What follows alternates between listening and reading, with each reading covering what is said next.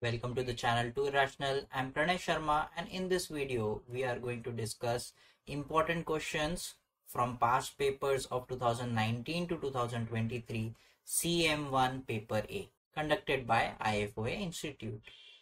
We are going to see certain questions that were slightly different from a typical type of a question from our course. There are changes in certain type of questions because now we are writing online paper. There are changes in the way we solve certain questions because now we can use Excel during our paper A as well, and certain questions where we might have missed slight details and got the questions wrong. So my aim here is to point out the change in the pattern of the questions and the way you should be solving it.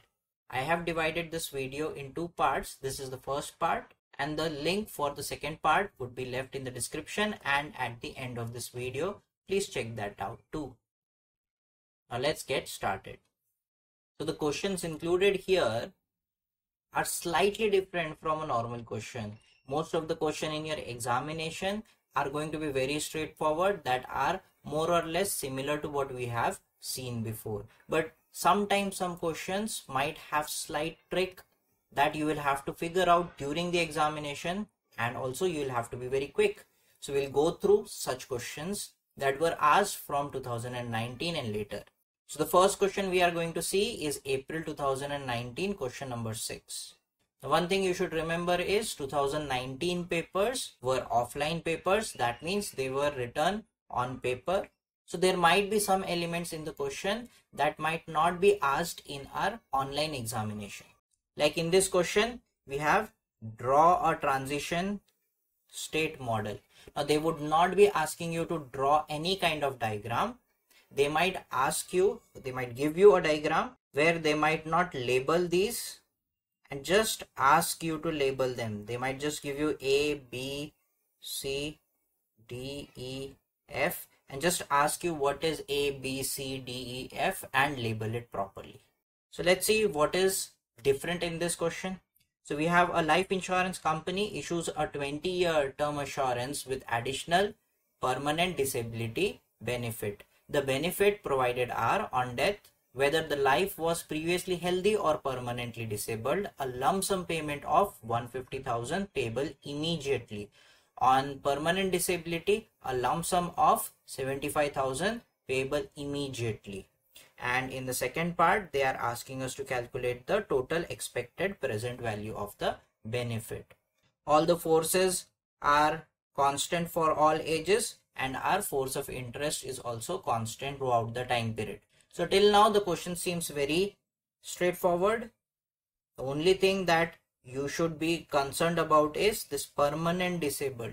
Now because here we have permanent disability, that just means the transition from the sick state to healthy is not possible. This will not be possible, and that will be helping us later on to calculate the expected present value.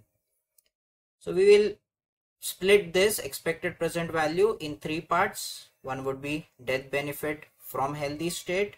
We have death benefit from permanent disabled, and we have expected present value of permanent disability benefit.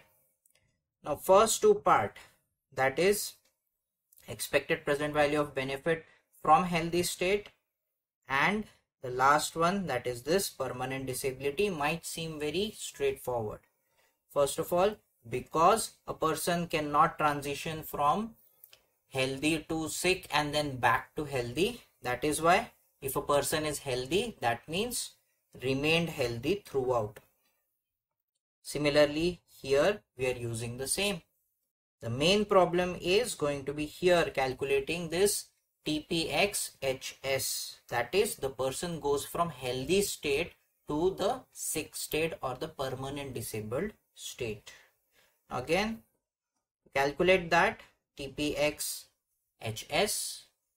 What we are going to say is there will be a time S that is going to be between 0 and T, such that the person was healthy till that time and became sick immediately, and after that from that point S to the remaining point or remaining time T, the person remained sick.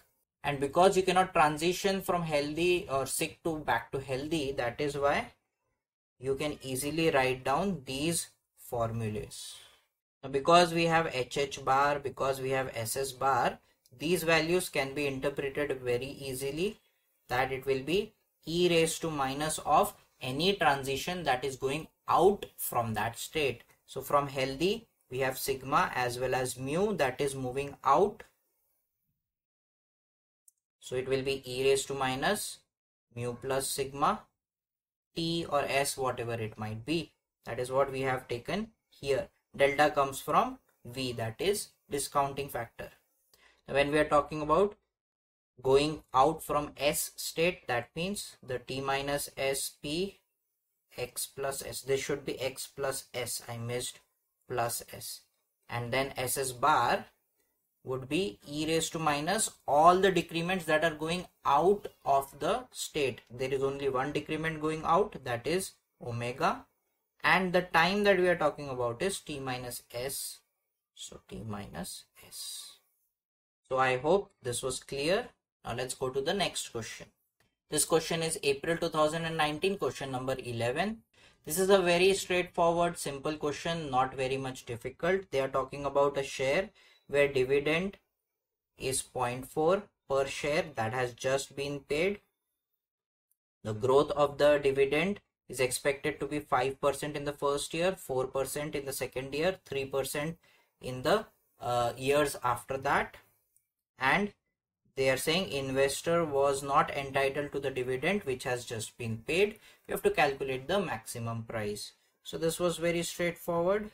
We'll calculate the price. You'll say 0.4. The first dividend is going to be 5% more than that, discounted for 1 year. Then 4% more than that, discounted for 2 years. And after that, you have another 3%, and so on. So this was very straightforward, not a big deal.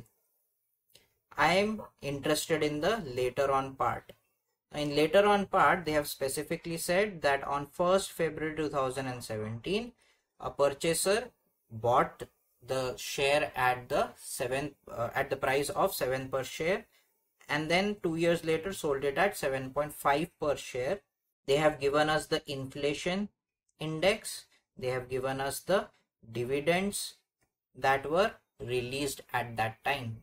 We have to calculate the annual real rate of return.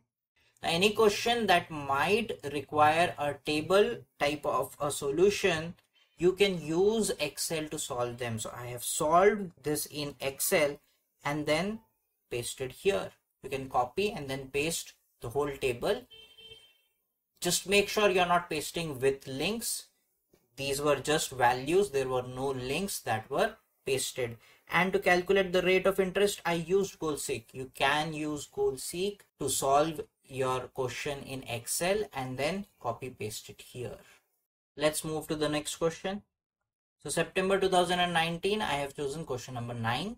So this is a joint life question. You can see that here. Now we are talking about man age 60 purchases a whole life annuity of 20,000 per annum payable monthly in arrears with the payment guaranteed for the first 5 years. In addition, a revisionary annuity of 10,000 per annum is payable to man's wife who is 2 years younger.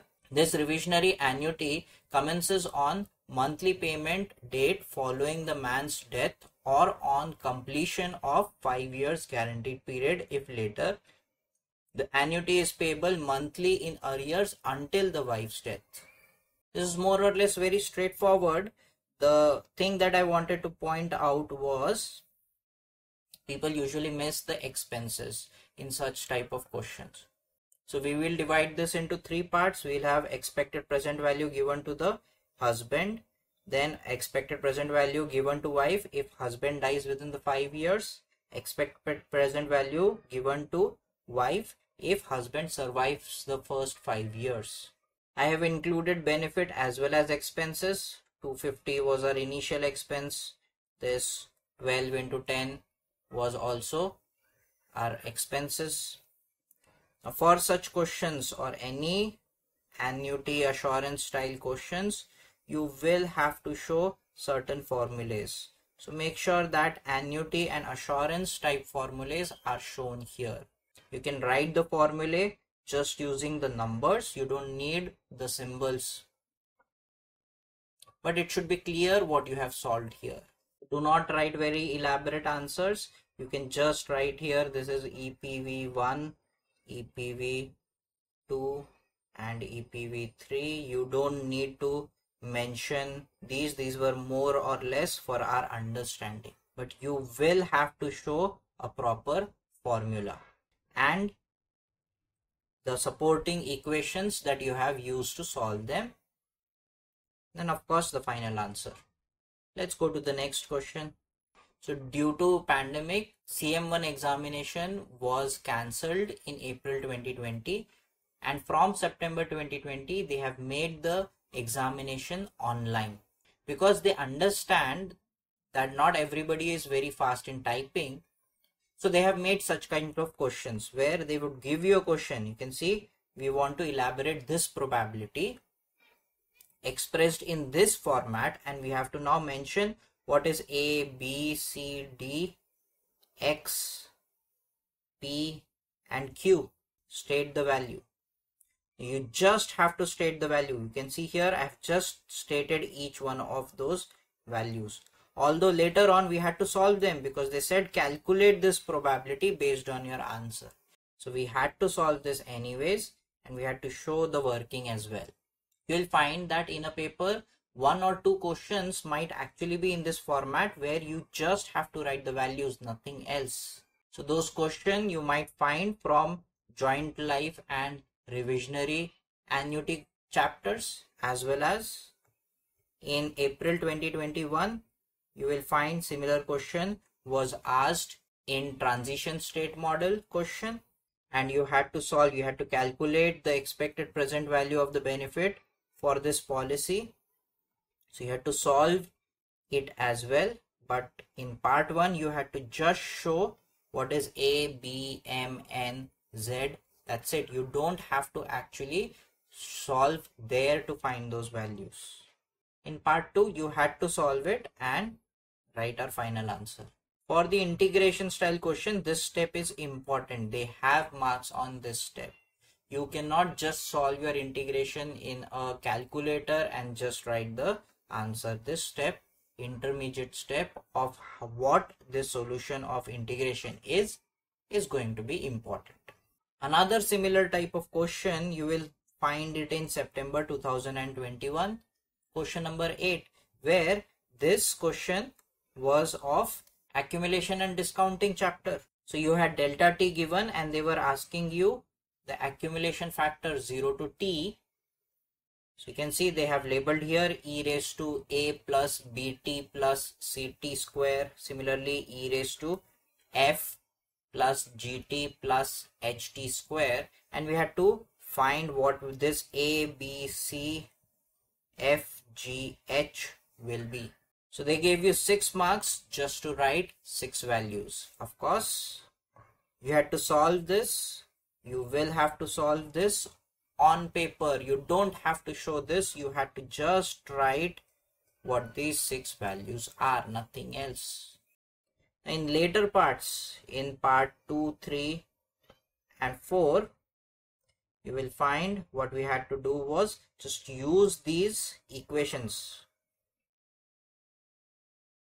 Just use these equations and substitute the values to solve them. Now, as our examination has become online, you will find that they have a lot of questions where they will give a lot of weightage on the comments. Here this was just 1 marks, but we will see later 3 marks, 5 marks for comments are very common nowadays in most of the questions. That means overall you might find 15 to 20 marks given just on comments on each question. So your understanding of a question, understanding of a topic is also very important. You need to know not only how to solve it, but why we had used that method to solve is going to be important. I have divided this video in 2 parts. This is the first part, and the link for the second part would be left in the description and at the end of this video. Please check that out too.